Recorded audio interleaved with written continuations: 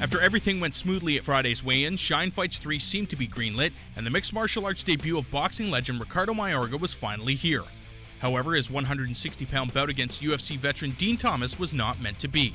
Don King Productions won a court injunction on Saturday morning, which ordered Shine Fights to cease promoting Ricardo Mayorga.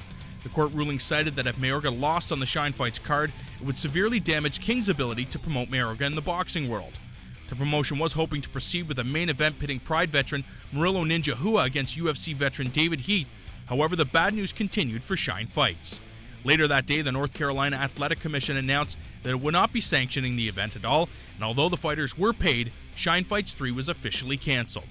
The future plans of Shine Fights are presently unknown.